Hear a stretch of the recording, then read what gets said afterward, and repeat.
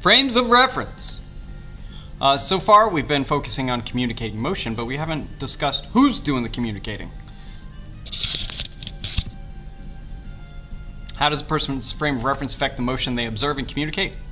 Here's our objectives. Be able to define frame of reference, transform from one frame of reference to another, and finally be able to simplify problems using frame of reference change. Here's our pages, 124 through 131, for the readers out there. Here's what we're going through. You can pause that to take a look. Here's the words we're going to be using.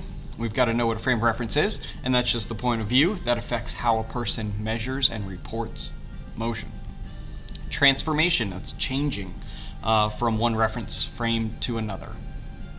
Why do we have to learn this? We haven't talked about who actually observes all the motions we're talking about, because it does change. What looks like 10 meters per second to me looks like 0 to you, perhaps. So we're going to take a look at that and how that all works.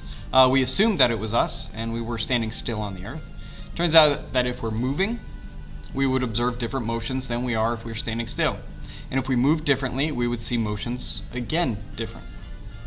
If you move differently, you see other objects moving differently. If we move differently, we would see motions again different. It's a pretty important concept. So we have to get into the habit of defining our frame of reference, because it really does depend on how we're looking at it to tell if we've got the right answer or not. So we have a velocity meter. A velocity meter measures velocity. It's important to know the tools that we use. So velocity meter. We've got a sensor on the left, a sensor on. When an object goes through one sensor, it's going to start this timer, and then when it goes through the next sensor, it's going to stop the timer. If you know the distance between the two and you have the time, distance, time, we can get velocity.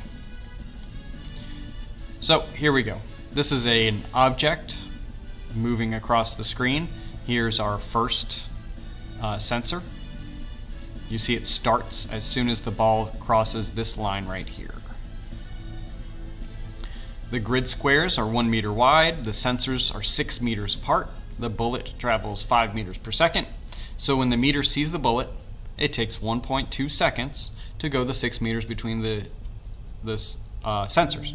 So the meter automatically will divide it, whether you're using a computer or LabQuest, to give you the velocity of 5 meters per second. Happens all at the same time.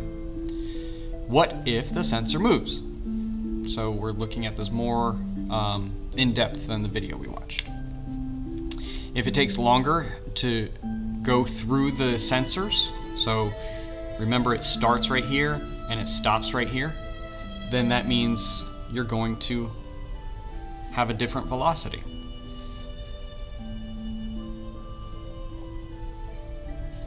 .5 seconds instead of 1.2 seconds. The extra time makes the bullet take 1.5 seconds. So we